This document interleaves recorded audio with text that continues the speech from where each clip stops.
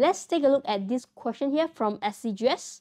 The diagram shows a rhombus ABCD. The point D lies on the y-axis. A and C are 0.621 and 41 respectively. Notice that they tell you this is a rhombus. There are many properties that they didn't state inside for you. Let's do it on our own. So we know that rhombus have equal sides. Let's place that in. And second, we can also place the arrow in to indicate they are parallel sides. So we have two pairs of parallel sides. And one more is where you draw the diagonals out, you will get this intersect at 90 degrees and they are sharing the common midpoint. Now you have a few ways to deal with question part 1, which asks you to show the coordinates of D are 0 and 11.5. Now let's look at the question here. There's this one here, D lies on the y-axis. So I know that at D, x is equals to 0. Okay, let me just write on the board here.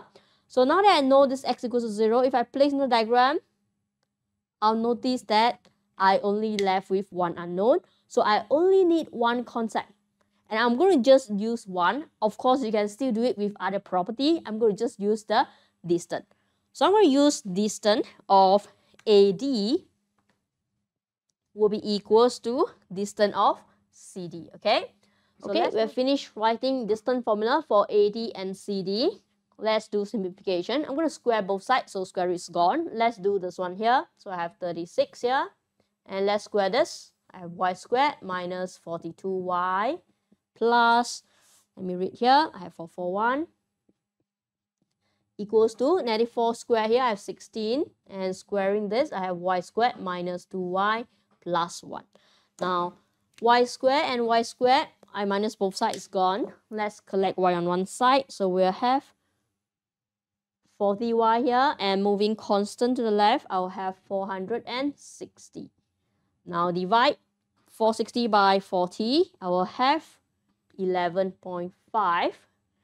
Now I've showed point D. Let me just write it again. Point D will be 0, 11.5. Okay, so we've shown for part 1. Now let's take a look at part 2. We're asked to find area of rhombus ABCD.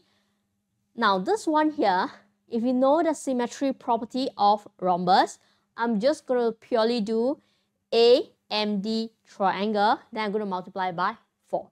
So let me find out what the midpoint is first. For part 2, I'm doing midpoint using point A and C. So I have 6 plus 4 divided by 2. Adding the y coordinate, I'll have 21 plus 1 divided by 2. So this one here, I'll be getting 5 and 11. Now I'm going to also show you two methods quickly.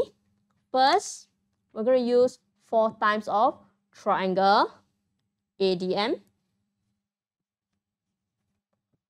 I'm going to use formula by writing half, then I'm going to start labeling the coordinates.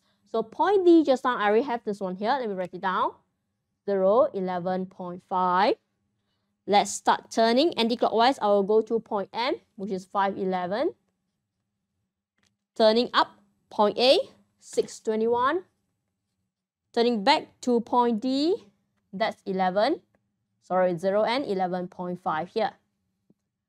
4 times half, that's going to be a 2. I'm going to start doing my formula in here. 0, I don't have to write, so I'm going to write this 2 multiplication. Let me check. I just write it as 5 times 21 plus 6 times 11.5. Center is going to be minus. Let's do upwards. So I have this, this, and the 0 I don't have to write. So in this case here, I will have 11.5 times 5, and this one, 11 times 6. Okay, now let's click calculator. We will have 174 minus 123.5 here. So last answer will be having 101 units squared. Now I'm going to erase that part here to do an alternative method. Now the alternative method will be using base and height of the triangle because we have 90 degrees there. Let's find out what the base is. So I'm going to do the m value We'll use distance formula for 5, 11 and 0, 11.5.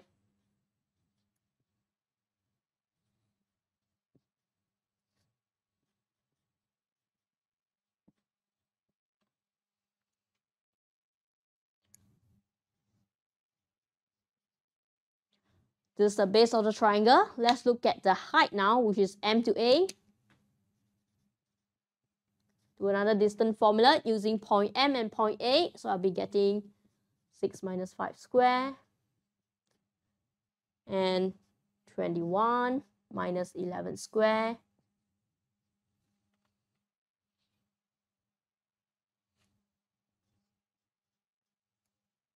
Alright, next I'm going to still use this 4 times of triangle, ADM.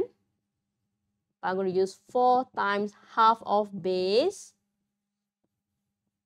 times height.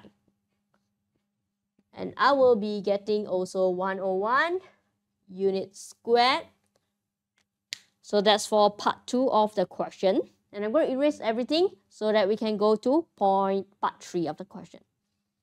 Let's take a look at part 3. A point N lies on AC produced such that area of triangle AND is 3 times the area of triangle ACD. Now let's put this point N in. N is on AC produced. Let's extend the line from A to C and put a point N there. And let's also complete it as a triangle. And if you remember DB just now, we have the perpendicular there because it's rhombus. And we already have the midpoint there just now. So let me now focus on triangle ACD first. So look at ACD triangle. What you happen to see is that AC is going to be the base of the triangle. Alright. And the height of the triangle is going to be DM here. So that's for triangle ACD. And what we see next is that we have triangle AND. Now let's put a base of triangle AND in. That's going to be the length from A to the point that we just added just now, which is point N here. Alright. And you'll see that they'll be sharing the same height. So let's write that information out. Okay. So we have this triangle AND for part 3.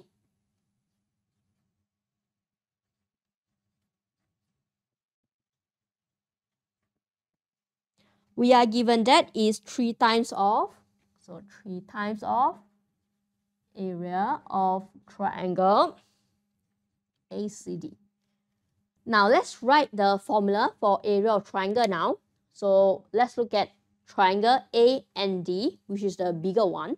So we have half times the base is going to be from point A to point N.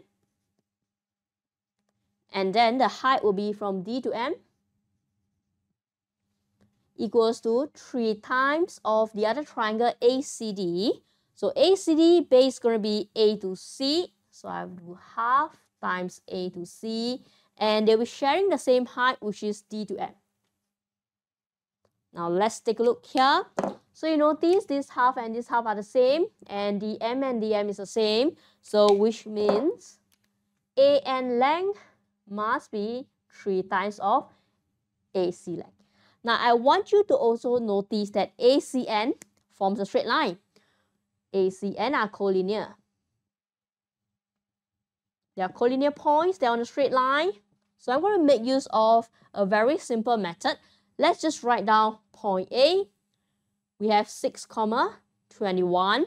And because we know point C, let me write that down. When point A goes to point C, the coordinate is 4, 1. Now let's write down how much X coordinate has changed. 6 goes to 4, that's a change of -2. And how much Y coordinate has changed? 21 goes to 1, that's -20. So this is when A goes to C, that's the length AC. So A to N is going to be 3 times. So let me write down. If I have point A goes to point N, which we don't know what, let me write down the change here. So since we know it's going to be this 3 times, I'm going to take these changes and multiply by 3. So what I see is here, the change is going to be -6. And this change here is going to be -60. Okay, so I'm going to write down proper working how I get this n. So to get this n value, I'm going to take this 6 and 21. So I do one by one. Coordinate of x first. 6 move by this much. I either write this, or if I want to be good, I will just write -2 times 3. Okay, so I change by -2 times 3. Let me put a comma here. And the y coordinate, 21, will move by 3 times of this number here. So I'll have -20 times 3.